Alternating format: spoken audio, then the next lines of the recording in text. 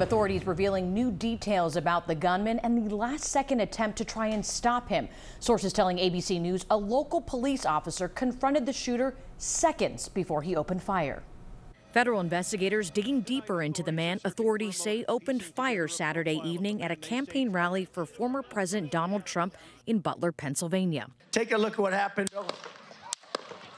Donald Trump seen grabbing his ear, ducking behind the podium as Secret Service agents formed a human shield around the former president, then escorting him to a vehicle as he pumped his fist in the air. Trump revealing he was shot with a bullet that pierced the upper part of my right ear. We had what we're calling an assassination attempt against our former president, Donald Trump. Investigators have been able to gather more information on the 20-year-old suspect identified as Thomas Matthew Crooks from Bethel Park, Pennsylvania.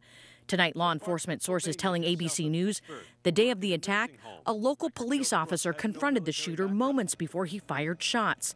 The source saying the gunman then aimed at the officer, who retreated and fell down.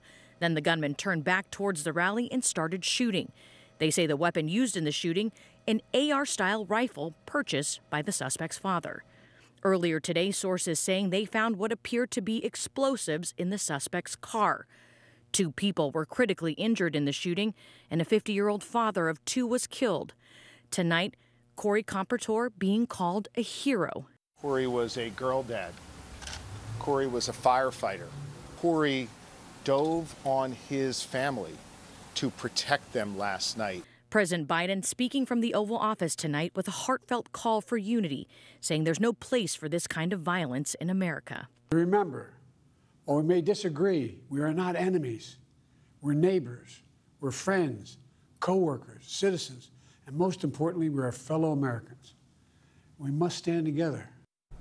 Now investigators turning their search efforts to the suspect's phone and social media presence in hopes to uncover a possible motive. And Karen and Rob, also another unanswered question tonight. How did that suspect gain access to that rooftop during that day of the attack? Yeah. Watch breaking news on YouTube. Subscribe to ABC 7 Chicago Eyewitness News.